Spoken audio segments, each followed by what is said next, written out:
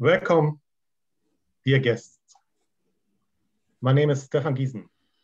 I'm the editorial director for business and economics at the Gruyter. I'm extremely pleased to open this panel discussion on the topic of demand forecasting. Let me say some words about the Gruyter. The Gruyter is based in Berlin and is one of the oldest independent publishers in Germany, with a history dating back more than 270 years. We are the leading publisher of academic content and also publish books for business professionals. In total, we publish more than 1,300 new books each year, next to journals and digital products. The Gruyter has organized this webinar on the occasion of the launch of the book, Data Science for Supply Chain Forecasting, written by Nicolas Vandeput. At the moment, you can pre-order the second edition at your local bookstore or on Amazon.com. The book will be published on the 22nd of March. Now, it's my pleasure to introduce our moderator of the panel, Michael Gilliland. He is the marketing manager for ZES forecasting software and serves on the board of directors of International Institute of Forecasters. Prior to this, Mike held forecasting and supply chain positions in the food, consumer electronics, apparel industries, and among other things, he's author of the Business Forecasting Deal, principal editor of Business Forecasting, Practical Problems and Solutions, and Business Forecasting, the Emerging Role of Artificial Intelligence and Machine Learning. His focus is on translating research findings to improve forecasting practice. Welcome, Mike. The floor is yours. Great. Thank you, Stefan, and welcome everyone. And please use the chat box to send us any questions. We'll get to those at the end of this presentation. Now, it's definitely an exciting time to be in forecasting, as the last few years have seen researchers and practitioners take new paths to address our long-standing forecasting challenges. 2018's M4 forecasting competition opened many eyes, including my own. It's for the first time complex machine learning methods and hybrid methods were the top performers. As a new generation of data scientists bring their skills to time series forecasting, we have high expectations for even more advances. But traditional demand forecasting challenges remain, even for basic things like model selection, which performance metrics to use, and how to express the uncertainty in the forecast. Just as important, there are also the process challenges when creating forecasts for use within organizations. We know that forecasts are easily biased by the politics and personal agendas of forecasting participants. And we know that organizations largely fail to adopt proven forecasting practices. In this webinar, we're going to engage in a discussion of these topics and more with our esteemed panel. First, Nicolas Vandeput is a supply chain data scientist specialized in demand forecasting and inventory optimization, which he has been teaching since 2014 in Brussels and in Paris. He founded his consultancy company, SupChains, in 2016, and co-founded SKU Science, a demand forecasting platform, in 2018. He's previously published 2 books, Data Science for Supply Chain Forecasting in 2018, and Inventory Optimization, Models and Simulations in 2020. Edouard Trudeau is a supply chain expert with worldwide experience in retail, fast-moving consumer goods, and manufacturing, in leading projects and teams over the last 15 years. Edouard is currently coaching supply chain leaders. He founded ABC Supply Chain to share best practices and tools with the 50,000 forecaster professionals and entrepreneurs that follow his blog, his YouTube channel, and his online school. Stefan de Kok is CEO of Wahupa, a supply chain startup in Atlanta, Georgia, USA. He has a long career in all sides of supply chain across many industries. Now, Stefan, having observed the inefficiencies and chaos caused by flaws in existing software and implementations of that software, Stefan developed a new product based on probabilistic mathematics. He's now writing a textbook explaining probabilistic planning and forecasting. And finally, Spyros Makridakis, professor at the University of Nicosia, where he is a director of its Institute for the Future and founder of the Makridakis Open Forecasting Center. He has authored or co-authored 24 books in more than 270 articles. His book, Forecasting Methods for Management, has been translated in 12 languages, sold more than 120,000 copies, while his book, Forecasting Methods and Applications, a personal favorite of mine, has received more than 5,900 citations. Professor Makridakis was the founding editor-in-chief of both the Journal of Forecasting and the International Journal of Forecasting.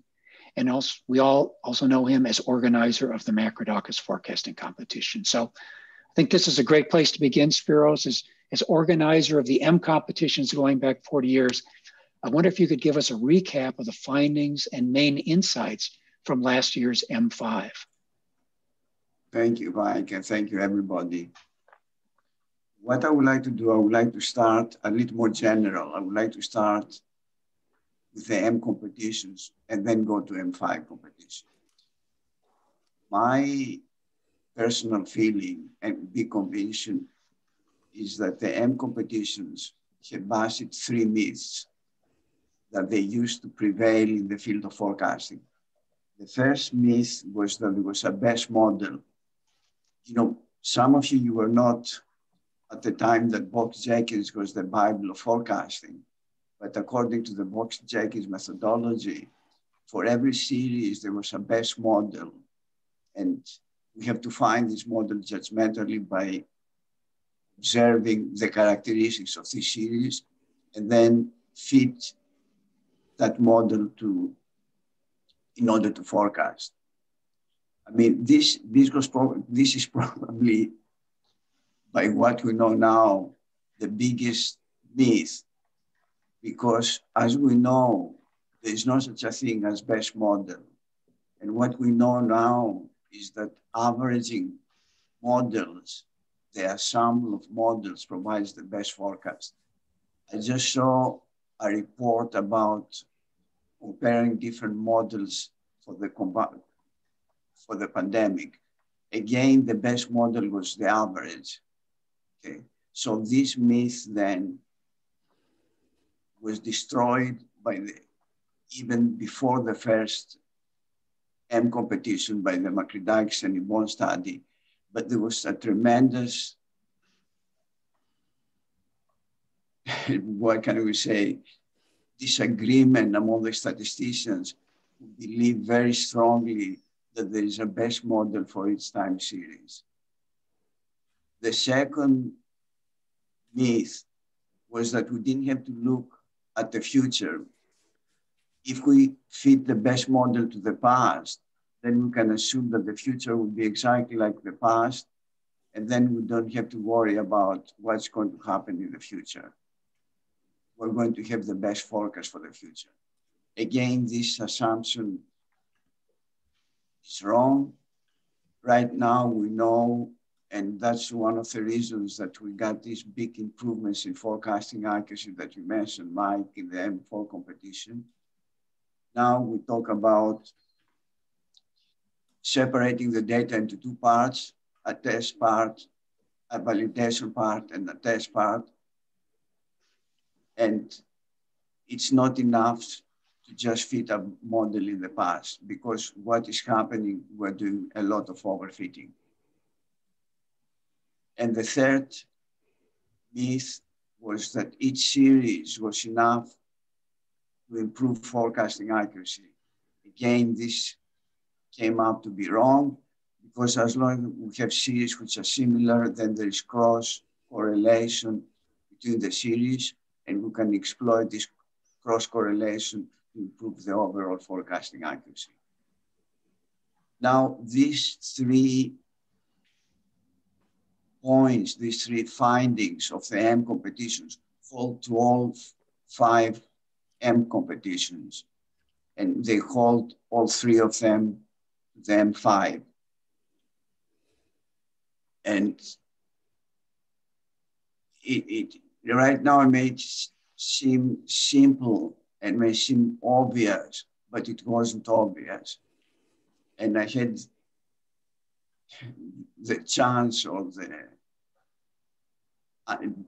being unlucky to be in London back in 1979, where I present the results of the Makridakis and Bond study to the statisticians of this time, and there was a tremendous disagreement, and we were accused that we didn't know how to run the box checkers methodology, so that's the reason we didn't get good results. And what is the biggest satisfaction for me is that not only the 5 M competitions, but a lot of other empirical studies have proven these 3 myths, and the forecasting field has changed. And the long forecasting winter ended by being able to do cross correlation and cross validation. And as a matter of fact, all of the major methods that they won the M5, that they were top in the M5 competition, were methods that they use cross validation and cross correlation to improve the forecasting accuracy. And all 3 of them use they use averaging, and the method that they use, although it was a machine learning method, it was not the most complicated machine learning method, but it was a rather simpler machine learning method. And please, Mike, if you want to ask, stop me talking all the time. If you want to ask any questions, specific questions about the M competition or the M5 competition, please do it. So the basic thing then is that between the first competition and the 4th competition, there was a long forecasting winter. The methods, there were some new methods that they were being introduced, but actually the extra accuracy from this method was minimal. There is here a question that we didn't hear, the myth 2 and myth 3. Is there a question, I think, Mike? Oh, I didn't quite hear what myth 2 and 3 were. I think we'll address those a little bit later. Okay. You just, yeah. Okay, so the major then difference in the M4 competition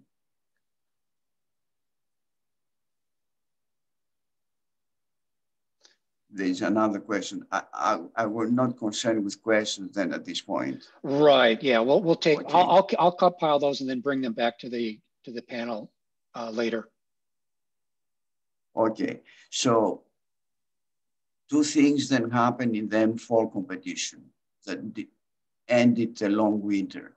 The first was the idea that the 2 top methods, they use cross correlation to improve accuracy, to improve overall accuracy.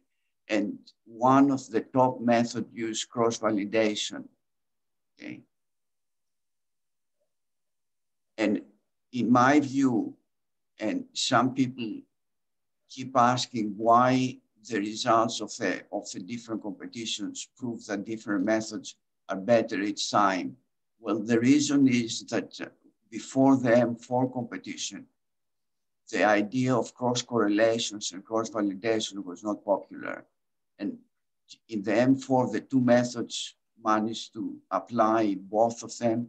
And in the M5 competition, all top methods use cross validation, cross correlations, and combining to a great extent. Okay. So, in my view, then, the major findings of we talk about 6 major findings about the M5 competition. 3 of them is the value of close learning, the value of cross validation, the value of combining. And the first and most important finding was the superiority of a simple machine learning method, the light boosting machine learning method. Again, something that we keep finding in the previous 3 competitions, the 1, 2, and 3, was that simple methods were at least as accurate as complicated ones. The big advantage of simple methods is that they don't do overfitting. The problem with complex methods, unless if they do a lot of cross-validation, is that they do overfitting. So that was the first 4. The 5th finding was there was a tremendous difference, a significant difference between the machine learning methods and the statistical benchmarks. None of the statistical methods was in the top 50, which means there are 2 reasons for that. One is that the statistical methods did not manage to use correctly cross-validation and cross-learning. And the other is that the M5 data was specific data. It was daily data, it was for a retailer, it was something that it was not done in the previous competitions, like the M4, that it covered the whole range of domains and frequencies. And the last finding, the 6th finding in the M5 competition, was that exogenous and explanatory variables were improving forecasting accuracy. Great. Excellent, thank you. And I want to refer everyone to a forthcoming issue of the International Journal of Forecasting. That'll be a special feature on results and commentary and discussion on the M5. They did something exactly like that for the M4, highly valuable issue. And is there an idea when that'll be published, Spyros? Will that be early next year or late this year? Yeah, next year, in the middle of next year. Middle of next year, okay, great. So, well, I don't want, again, you know, there will be a big issue being published. All of the, not only these findings will be presented, but there will be a lot of discussion papers and a lot of commentaries. So people will be interested. We have to go and look at these issues. Please look forward to that. Yeah. And if we could just take a moment, I know you're in the planning stages for M6, give us a moment to preview what how the M6 will differ from the previous competitions. Yeah. I think we've got a chart to show. Yeah, okay. Well, this is the 18 past forecasting competitions. And in all of these competitions, the major way that they were done is that with what we call the concealed data. In other words, we have a data and we keep part of this data. We don't make it available to participants and we ask them to forecast. Now, the problem with this is we cannot put judgment. We cannot reveal what this data is all about. So we did a paper about forecasting competitions, which you can find if you go to Google and you put the future of forecasting competitions, you will find this paper. And we try to find out all of the attributes, all of the characteristics of all of the past competitions. And basically,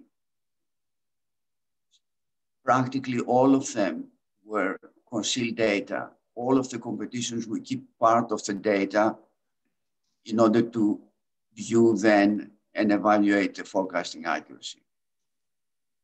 Now, what we want to do with the M6 is to make it live. In other words, it has to be done in a way that we don't only put information about the numerical aspects of the data, but we put judgment. For instance, if we do financial forecasting, that probably the M6 would be about financial forecasting.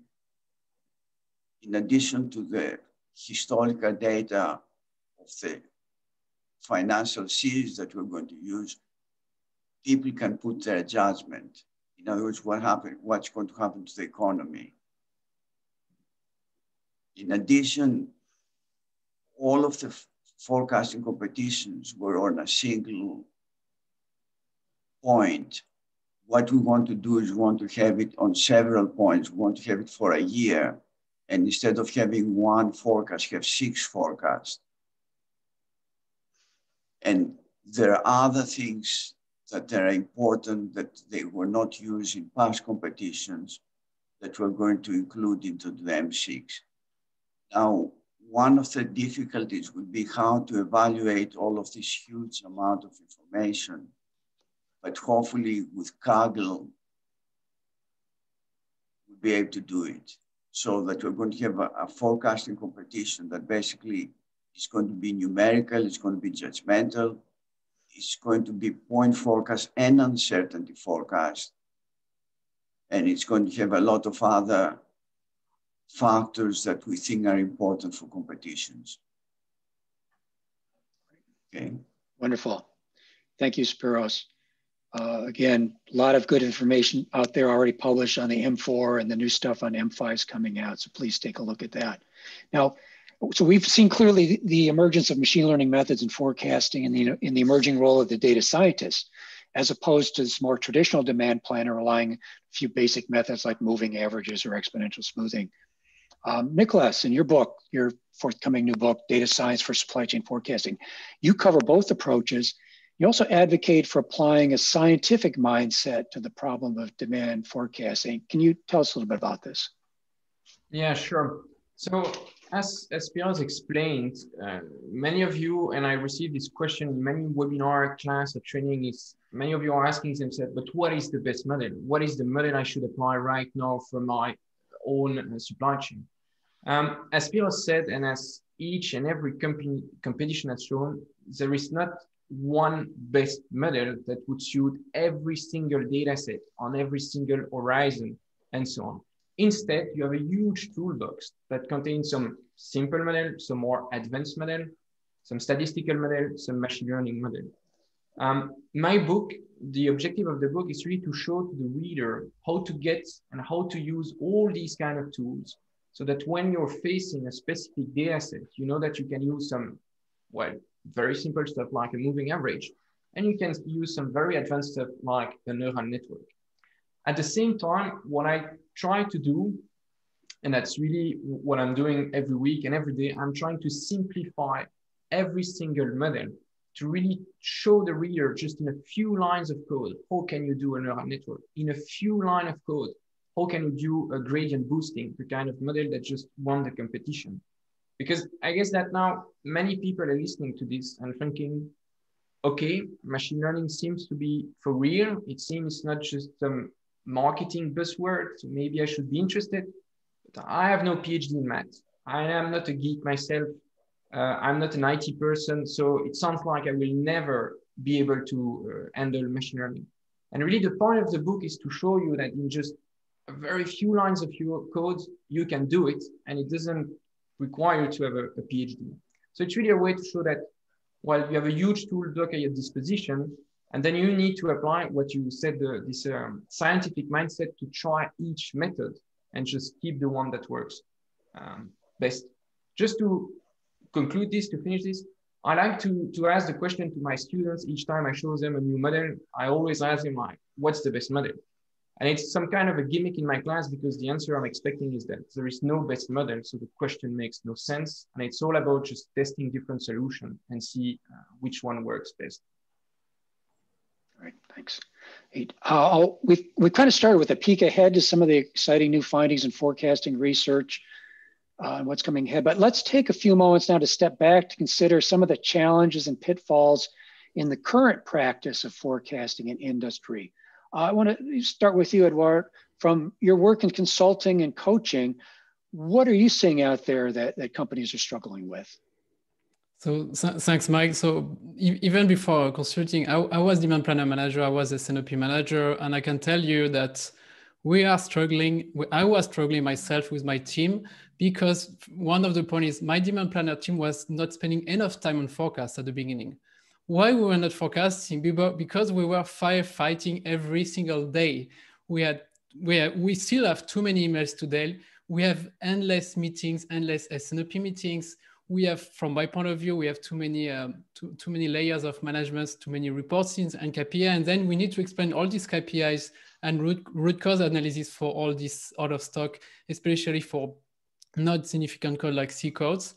And this is really challenging for us. In addition, we have this, from my point of view, lack of awareness around why it's important to have a good forecast accuracy to improve your inventory, your cash, your profits, and also to reduce the stress in the company. And because it's really complex to collect all this data, it's too manual, it's not centralized, and it's not standardized, we spend way too much time. So at the end of the week, we only have 20% or maybe one day left only to forecast. I was exhausting, my team was exhausted, and we don't even have time to reflect and challenge the current model we're using. And we just repeat this cycle every week or every month. This is really from my personal experience. I guess we have few people like this in this webinar today. And it's really challenging to just take a step back from the business and look at really your data. And as said Nicolas just before, it's not that complex, but you need to spend a few hours a week just to take a step back, look at your data, compare different models, and start really thinking, how can I improve my forecast process? Stefan, your bio mentioned seeing the same kind of flaws and implementation mistakes being made across supply chain software implementations. You also talk about firefighting issue, which Eduardo just mentioned. Maybe you can add a list of struggles you see companies facing? Yeah, so there's, I think the primary struggle I've noticed is that there's a gap between what all the software and the math that people are using in these companies are promising versus what they're achieving.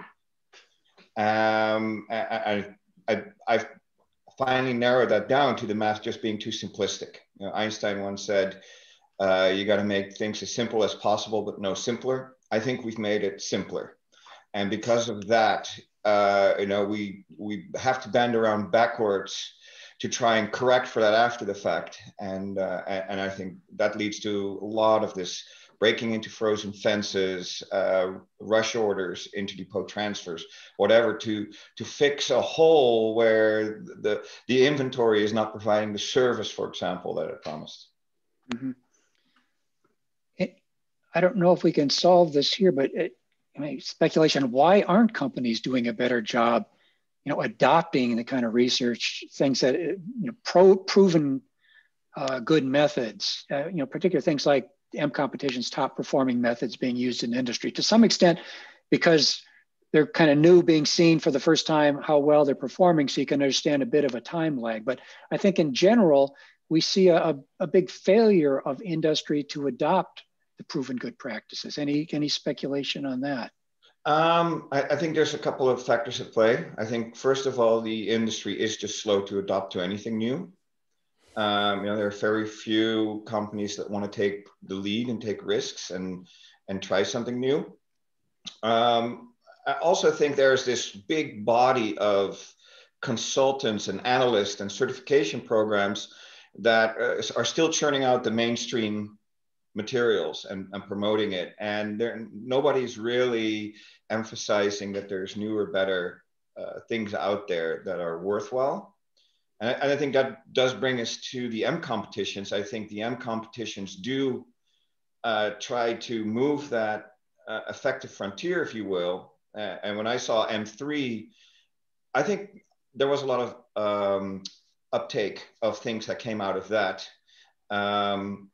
M4, in my opinion, was a missed opportunity. It was too academic. There was no cross-relational information between time series that made it basically a pure academic exercise. And M5, that completely fixed that, but it's too recent, right? The companies haven't had time to, I think, respond yet to what is coming out of M5. So I'm hopeful that we'll see, you know, in the next few years that a lot of the learnings from M5 will be adopted. Stefan, thank you for your answer. If I may add on this, because it's a very interesting question to think, like, we have the competition and let's say the state of the art in this competition that go that far, and on the other side we have supply chain, which still, as Edouard mentioned, as Stefan as well, are still struggling with Excel, with firefighting. And within the people listening to us, I guess that most of you are within this group of people thinking, I'm still struggling on Excel. So you're talking about very advanced stuff, but like, what do I do today with this? I would like to show some kind of ideas on how to progress from there. And I'm absolutely sure that Edouard will have more ideas on that.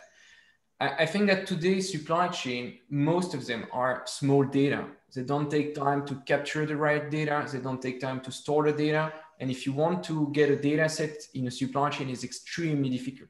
Each time I start a new project with a client, it takes weeks or months to get the data set and to clean it. So obviously, if you're extremely motivated yourself, you're a demand planner, you heard about machine learning, you're gonna buy a book, I'm not gonna mention name, you're gonna learn how to do machine learning from this book.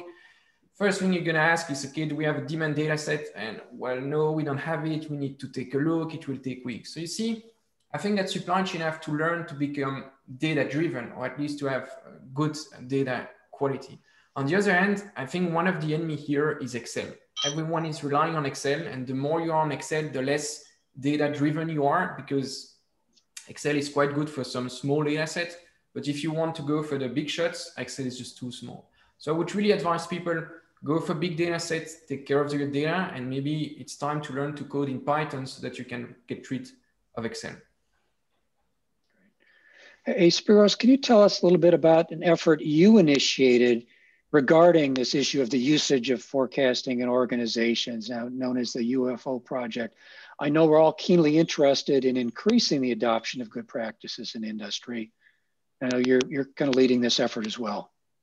Well, as you know, people in business, they're afraid to use forecasting methods because they're used to doing it. They're used to guessing rather than forecasting. They have an objective, they want to achieve this objective, and they say that's the forecast. And very often, and you know this very well, even if you use Excel, you can do much better than the guessing that it's done in a lot of companies that they call it forecasting. Okay. Now, what we try to do with the UFO project is to try to persuade companies, try to provide them evidence to show them what is the opportunity cost of not using some form of systematic forecasting. It doesn't have to be complicated. It can be very simple. It can be naive 1 and naive 2. It can be very simple forms of machine learning that they can run on their own. And this is the problem. We all know very well that judgment is full of biases. We're over-optimistic. There are a lot of studies, as you know, that they try to judge the value of doing judgmental adjustments to quantitative forecast. The great majority of them are over-optimistic. So how can you persuade people, and that's the whole idea of this UFO project, how can you persuade business people to stop using their judgment, which is full of bias, and use some systematic way of forecasting? And then another thing that you also mentioned is people are unwilling to look at uncertainty, because when we make forecasts, the forecasts are never going to be exact.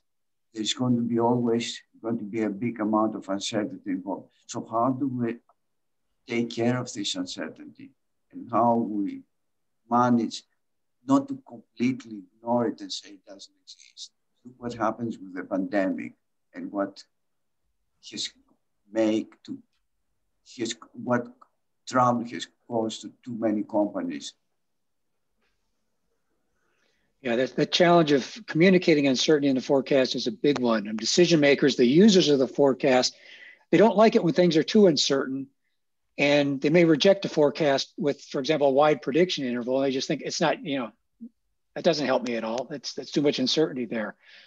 This situation, you can kind of think of as a forecaster's predicament, because on the one hand, if you're doing this analysis, if you honestly find there's this high degree of uncertainty in the number, you should communicate it, but people are going to think you're worthless and an idiot and incompetent because there's so much uncertainty in your forecast. So it becomes a real challenge, an ethical challenge almost, for the forecaster in communicating this information. I don't know. Edward, did you have? To be honest, from my point of view, I think we have two options. Like if you're a supply chain manager or demand planner, you have two options. Or you wait 3, 4, 5, 10 years to have an update from your famous ERP on that your company is using, or you start really small. As said Nicolas before in his book, you start really small. You log 4 hours in your calendar every week, and during these 4 hours, you start learning and playing. You start reading a book. You maybe you start an online course. You start reading about the M5 competitions. Then you select few permanent products. I will not start with promotions and new products. Then you define the KPI you want to improve. We could have a conference just about KPI, but just pick one KPI you want to optimize. Then you extract the data from your SAP or Oracle or ERP. You prepare the data. You start playing with maybe just basic statistical forecasts. And Nicolas is giving a few examples in his book. And maybe you can start with one simple model of machine learning, like linear regression or decision tree.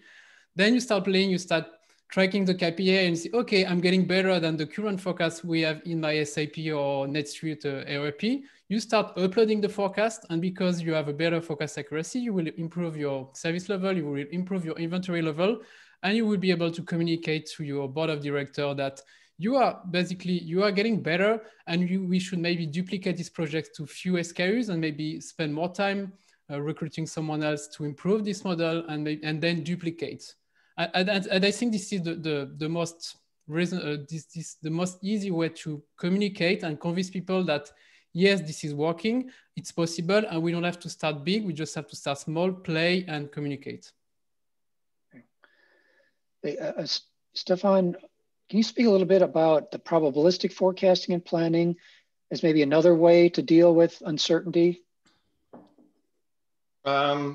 Sure. Yeah. So the probabilistic perspective is basically one where you start off with the premise that there is uncertainty, whereas more of the traditional ways you generate a point forecast, whether it was through a statistical approach or machine learning, you get a time series of points and then you determine what your uncertainty is around that. The probabilistic way flips that around and starts with the uncertainty. And if you want a point, well, pick a point on the distribution. You want the mean, you want the median, you want the mode, right? So it flips that around, but all the calculations internally use the full probabilistic information, and you get better results because of it. So you get a dramatically greater accuracy because you're not working with averages all the way through. So I think that is the big benefit of probabilistic. You still have the issue that you mentioned earlier, where if it comes up with a big range of uncertainty, you know, executives today might not want to accept that, right? They might say, how does that help me? But if that's reality, do you want to switch reality to make you feel more comfortable, or do you want to see reality the way it is? Right. Hey, moving on, with the promise of, oh, sorry? No, we have a very good question. I'm not sure if you want to start or we can wait. It's up to you. Yeah, we've got so many questions coming in. Yeah. Maybe just wrap up a little bit here in our section here. How about this one? This is one that Spyros actually brought up in a paper he published in Foresight recently, is, you know, the future of the forecaster or demand planner's role out there. You know, asking, can AI and ML get so good as to make the forecaster obsolete? Any kind of speculation on that one out there? I mean, well, what I think is very clear is that the role of forecaster has to change. You know, when we were in school, we used to learn how to calculate square roots, okay, which is interesting but useless if you can do it in 3 seconds. And the same thing, we're spending a lot of time doing work that can be done by the machine learning. And then we have to concentrate on how to improve the quantitative forecast, what we call the judgmental adjustments to the quantitative forecast, because no matter what you do, there is information that it's not in the past data. You have to put it on top. So we have to concentrate, we have to change the role of the forecaster from doing the manual work, the mechanical work, putting extra value to the forecasting process. And don't forget that the first person that won the M5 competition was an undergraduate student taking a forecasting course for the first time, okay? And he managed to beat the 5,000 machine learning experts, okay, and grandmasters, okay? So it's not the mechanical part of forecasting which is important. What is important is what value, extra value the forecaster can put into the process. Right. Hey. If I may say something about that, Mike, I think, like, from my point of view, and what Spyros was saying before is, I don't think tomorrow we're going to forecast anymore. We're going to feed the machine, and the machine will forecast for us. Basically, we just optimize, okay, which parameters we want to optimize. And basically, the model will automatically pick the right model to improve the KPI you want to improve. And when we're asking what is the new demand planner role, or what this person is going to be, we're looking for a unicorn forecaster. So we need a quantitative mindset that really understands the mathematics and this complexity. But we also need someone with experience from the ground to be able to really understand the business he's working with. And we also need someone with great communication skills to be able to get the information, to feed the machine, to improve the forecast accuracy, like promotions, new products. You can't just get this information automatically right now, because it's super challenging. We don't have the interface today to get this information and have the right attributes for every single products. So we're really looking for this superstar. I'm not sure we'll find many people like this on the market. And because of that, we'll probably split the functions to like having like super data scientist forecaster, and maybe people more like SNOP project management, to get all the people together, the communication and all the tools to improve the automation in the company. So if I may add something, I think there's a similar problem here, and I fully agree with what you say here, and what Spyros said as well. You really got to make computers do what computers are doing or best at. You got to let the humans do what the computers cannot. But there's a big role here for software to not give them one extreme or the other, right?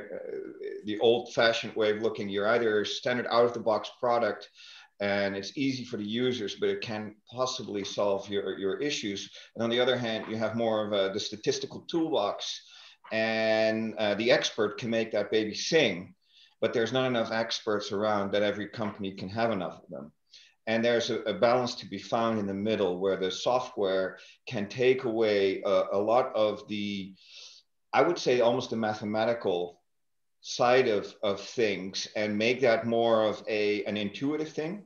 The person doesn't need to see the numbers. They might be able to interact with graphs or curves, what have you, that represent the complex mathematics in a simpler way. And that then reduces the need for the people that you want to hire to be more of the business experts, the communicators, as you say, because finding the people that are all of that is really, really difficult. There's very few of them. Yeah, I think, Stefan, you're right. But one of the things that I have found when I work with business is people are not willing to put down their forecast. They are doing judgmental forecasts, and they refuse to write them down so we can evaluate them after the fact, okay? And this is a problem. We have to be able to find some way to evaluate the judgmental inputs of the managers, of the forecasters. To me, that just means there's still a work to be done for consultants, even in this future world. They still need to focus on that change management and getting rid of these bad practices. It's understandable that people don't want to give up the very thing they use to game the system. But if the consultants do their job well and give the right input to change the processes in a way that are more robust, and hopefully after maybe a decade, maybe more, these kind of bad practices will start to wane. Hey, everyone. First, I want to thank, just mention to the audience, thank you very much for this ongoing chat that's going on. It's fantastic. Dozens of questions. We're not going to be able to get to them all. But before we get into those, I just want one last question of the panelists, and just how do we get started? Maybe each of you let us know, do we need to hire consultants, go to training? Where can we get more information on next steps? I mean, I would just like to mention a forthcoming book I compiled with Len Tashman, editor Foresight, and my colleague Udo Slavo, Business Forecasting, the Emerging Role of Artificial Intelligence and Machine Learning. That'll be coming out in April. That's got about 60 articles and commentaries dealing with a lot of these important issues. Nicholas, what do you recommend? Yeah, sure. Thank you, Mike. I think what kind of first step you do is not what's the most important. The most important thing is that you got to do a first step. As said, machine learning is the future. Will it solve all problems? No, but it's going to help you. You can go back to university. You can go follow online classes. You can read books. You can follow training. You can hire a consultant. You can try to do it yourself.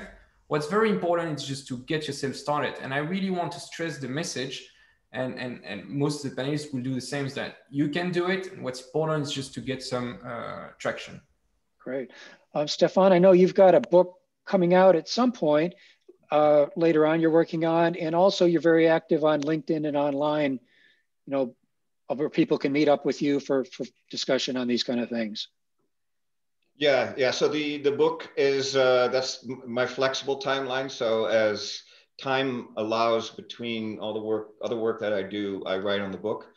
It has a fixed content, but a flexible timeline.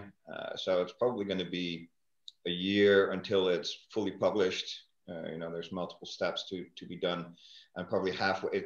It's looking to be like a 600-page book, and I'm 300 pages. Oh. So it's I still have some work to do. Right. But yeah, on LinkedIn, that's where I'm active, and I publish some excerpts there when there's interesting parts that may be topical at the moment. Great, awesome. And Spyros, I know you offer training through the MOFC. You've also got the M5 conference coming up.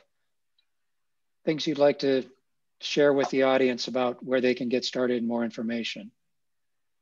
Well, there's a lot of information if they go to the site of MOFC, the Makridakis Open Forecasting Center. And there they can find all of the things we're talking there.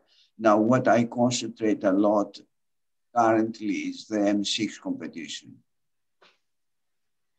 We're spending a lot of money in the stock market for investing. And what I would like to know is,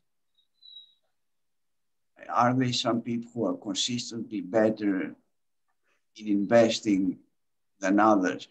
How much of this is due to doing very good forecast, and how much of this is appreciating uncertainty correctly? So the M6 will be about these three things. And hopefully it's going to be run, and our hope is to be able to get a lot of prizes, because it's going to be for a whole year, and having people motivated, we have to be able to have big prizes so that they can continue doing the competition. Great, thank you. And Edward, I know you do your coaching. Can you tell us a little bit about that? No, yeah, people can join me on my blog, abcsupplychain.com, my YouTube channel, and on LinkedIn.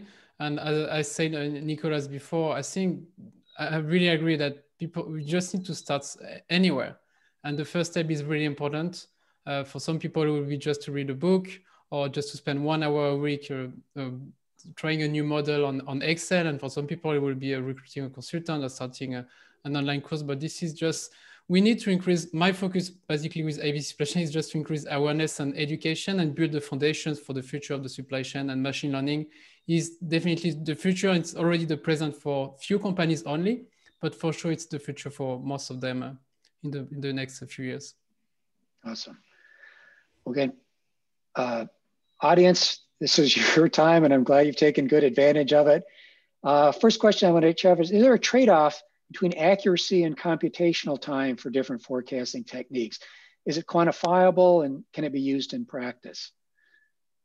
So to answer this question, as for any project, especially with forecasting, you can always come up with a more complex model with just multiple, I'm not going to go into detail, but basically with machine learning, if instead of running it once, you run your model 10 times, you might get a few extra % of accuracy. Again, I'm not going to go into technicalities, but it means that if you're willing to run your model for 2 days instead of just 1 hour, you might get to a better result. Again, I am not really advising that every single supply chain should run a model over 5 or 15 days just to get, you know, this very small extra accuracy.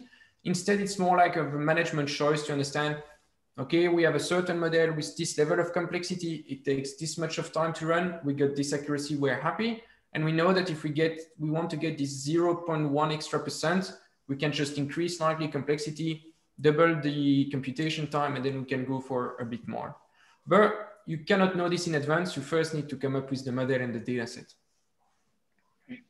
I know in the M4, they published a really interesting table of the run times of the algorithms, you know, ranging from under a minute to run 100,000 series for a naive model to 6 days and 32 days for the two, actually the top performing models, but just show, you know, at this point that wouldn't be practical for a real life situation, but it's really useful to see that comparison. Another question. Can machine learning be beneficial in other areas of supply chain, like sourcing or inventory management? Has there been any work on that? I'll just give my own opinion here. Machine learning is a growing field. You have new technology every year, you get new methods, you get new models, you get new best practices. So whatever the answer to your question is right now in 2021, in 2023, we might find some new ideas. Of course, you have things for inventory optimization. You can use an artificial intelligence to make order for you. You can use some machine learning to assess if your supplier is reliable, if your client is going to pay you in time. You can use machine learning to optimize your warehouse, robot to scan things. It's endless. Great. Hey, and I think all you panelists have the chat windows open. Please go in there and maybe you can help me out finding appropriate ones that pick out ones that you'd like to answer.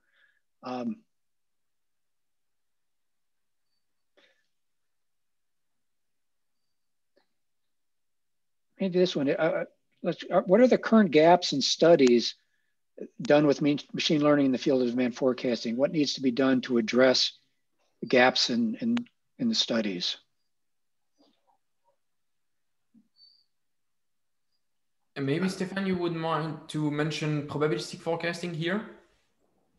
The gaps, sorry, I was reading another question. What was the specific question you were referring to with gaps in the studies? Yeah, I think we can phrase it for you in terms of, you know, is there much study done on these probabilistic forecasting? You know, there's certainly not nearly as much literature on that as more traditional areas. So, well, I've been to a Foresight conference, and this was 2 years ago when they were still in person. This was the one in Boulder. And I was surprised. There were maybe 150 presentations, and about 100 of them were about probabilistic methods. And my mind was blown. I didn't know there was that much going on in the probabilistic field. If you search online, you barely find anything. And then you go to these conferences and you find that, at least in the academics, a lot of this stuff is happening. So it makes me feel good that I think that it's going to start flowing into business. We're not seeing it yet, not enough in the literature yet. I'm definitely trying to contribute and at least add one piece of literature there, but no, I think it's just a matter of time. But yeah, there's not much there yet to cross that gap, unfortunately. It's and it's partly caused, I think, by a fear, and partly caused by misunderstanding. So statistical methods are already really difficult for many people, and taking it a notch more sophisticated is scary. But also, I think a lot of the experts in the field, the statistical experts, haven't fully grasped yet what makes the probabilistic approach fundamentally different, right? Why it works better, why you're no longer shaving 0.1% accuracy off, but you're shaving 20% off, right? And that is because you're really getting rid of a fundamental flaw, but that realization hasn't been made yet. If I may add something here on the question of should we investigate a new field on demand forecasting in terms of science and theory, I think that what supply chain people need today is not more theory, more research. What they need is more application, more things that work, more things that they can do next week or next month, right? We have currently such a huge gap between the people that won M5 competition and came up with very advanced machine learning model, and at the same time, on the other side of the spectrum, so many demand planners still relying on Excel or relying on moving average. So these people, to get out of Excel and moving average, they don't need that the leaders of the M5 come up with even more advanced stuff. No, they don't need this. They just need that we explain in more simpler terms, in more actionable ways on how they can get started. And that's also the work of my life, as it's most of the panelists here, trying to bring this kind of very advanced idea to most of supply chain. Let's just not leave that for Amazon or Walmart or these kind of players. Let's just bring these good ideas and models down to every single supply chain. This is really what we are after. Yeah, and I think there's only two kinds of offerings there in the space today. And one of them is all that early innovational work that's happening. And that is just really hard to get started with in a commercial environment. And the other ones, there's a number of commercial software out there that already do this. In fact, some have started doing this as early as 1978. So it's been around and been used by many Fortune 500 companies in the world, but it's expensive, right? It's not Excel. So really you only have the two extremes, dig deep into your wallet or build it yourself, and it's too complex at this stage for that. There's no budget options available that make it insightful for the smaller companies or the individual that wants to learn more at this point. Hey, we're coming up on the top of the hour. I think most of the panels will be able to stick around for a few extra minutes, although I know some of you panelists and audience may have to leave. So we're going to stay around for a few extra minutes here. Here's a question. Most of the firefighting is often generated from products with intermittent and lumping demand that generate ripples in the plan. Any suggestion on how to tackle these type of products? And I'm going to take a quick stab at that. Sometimes we just have to be open to alternative solutions that are really outside of forecasting to address the forecasting problem. And one of them is simply pruning items, if possible. A company I worked with many years ago, we found that just did a simple Pareto chart and found 25% of the products did 0.5% of the total revenue. And these products generally had substitutes, that sort of thing. It wasn't a huge deal. Although it did take some pulling of teeth to get salespeople to agree to prune these products. So we got rid of 25% of the portfolio. We didn't lose any revenue. In fact, we ultimately had a much better year the next year. I think largely because we can focus on higher volume things that we can manage better. And so it's always the easiest way to eliminate forecast errors is to just get rid of the need to forecast those kind of things. Yeah. I don't know if anybody else had anything on that one. So I think there's two parts to that. One is for sure, you got to be smarter about what you keep in your portfolio and how you deal with it, right? There's just no need to keep a portfolio that big with that many options. But my go-to, the probabilistic approach, that's actually, its strength is in the intermittency. So the more intermittent demand becomes, the more accurate, compared, relatively speaking, to the traditional methods, the probabilistic forecast gets, because it doesn't assume that normal distribution, and a deterministic demand is basically a different shape distribution. So suddenly it doesn't become a question of forecast accuracy, it becomes a question of how do you choose in a business way what to do with this information about the efficiency of servicing a product. So it changes the discussion. I totally agree, Stefan. And I think that in supply chain, we definitely don't challenge enough marketing, sales. We get this forecast from the marketing. We have 10 new products. We're going to do plus 100%, but in reality, we will do only plus 5%. And yes, for sure, we need to have more statistical or probabilistic models to prove that this is basically the marketing input is wrong and or is not accurate. And but for sure, even before thinking of forecasting, we need to take much more leadership in the forecasting and SNOP process to just not only accepting but challenging and reviewing or canceling any products that won't be profitable for the company. Great. Here's one a little bit of a turn. Have you explored using Bayesian statistics to deal with uncertainty? Anybody on that one? Yeah. Okay. So I don't use it for everything, but you know, when you're dealing with conditions like new product introductions, where you have very little history, you can basically start off with a prior assumption and then fine tune it after that. Once you have, you know, a sufficient history, there's very little need to add the complexity of Bayesian statistics, at least at the approach of using full distributions. That's an extra dimension of complexity that you can avoid by not doing it. But there are certainly cases where you want to do that.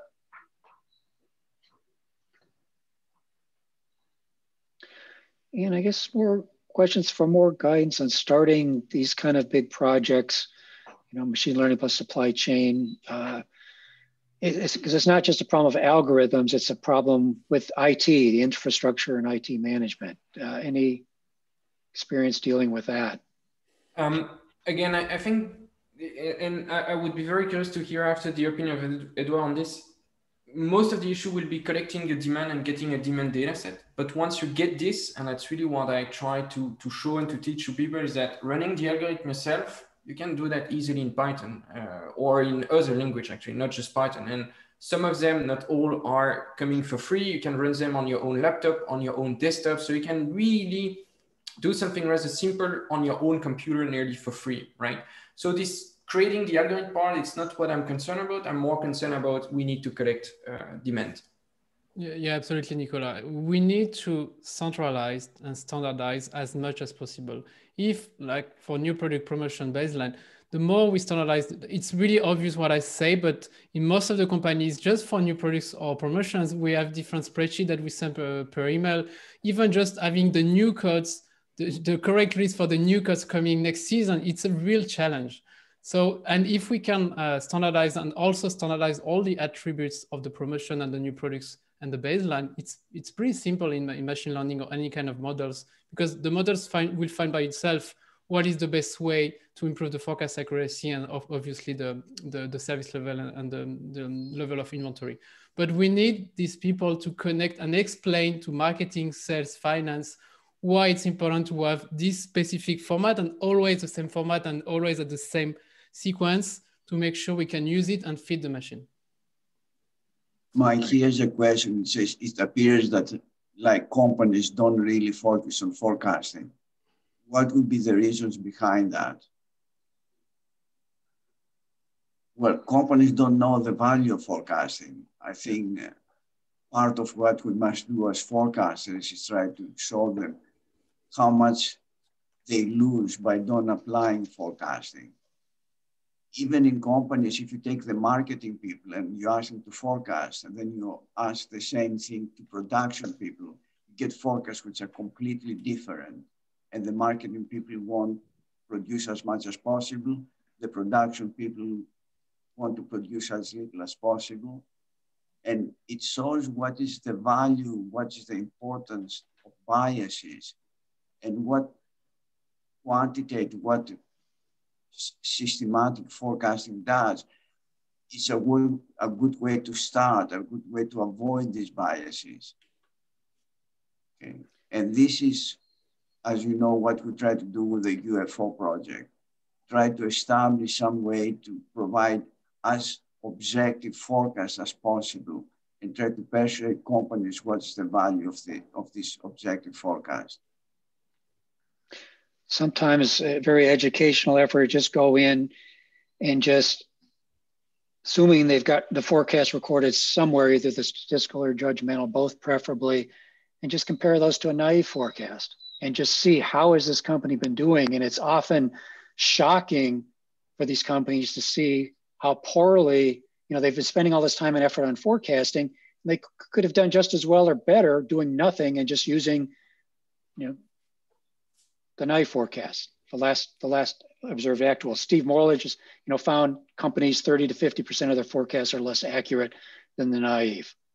Sometimes it just measuring that, showing that to people, that maybe is the slap on the face that maybe needed to wake them up. And then using something, like forecast value added, which I advocate, to compare, well, what is your improvement versus the naive? How much value does your statistical model add? How much value does your judgmental overrides add? And just exposing that for the first time, mostly, to see where the real problems are. If you can persuade people to write down their judgmental adjustments, what they are, right? Which they don't do. Let's end with one last question. Mike, I'm sorry, I will have to say goodbye because okay. clients are expecting me actually to give a training on machine learning and demand forecasting right now. So I'm already a bit running late. I wanted to thank all the panelists and all the people asking questions. It has been a pleasure for me to discussing with you and answering a question. A last one on my side, I'm trying to show it back. Many people ask me, Nicolas, what's this painting on your book and what does it really represent for you? I think this panel discussion is really a representation of what the School of Athens is about. It's about scientific discussing demand forecasting, obviously. So I wish you all a great day. I hope to see you on LinkedIn to discuss more very interesting model. It was my pleasure to be here with you. Bye. Thank you. Bye. Thank you. Bye. Yeah, also many thanks also from my side for the wonderful and informative webinar, and the audience for the interesting questions, the panelists for the great insights, and Mike for the excellent moderation. Thanks. As you heard, the webinar is also being recorded. You will find the video on our YouTube channel, also YouTube de Gruyter, at the end of the week. I wish you all a good evening, afternoon, or morning, depending where you are. Goodbye and take care. Bye-bye. Bye-bye. Bye-bye. See you soon.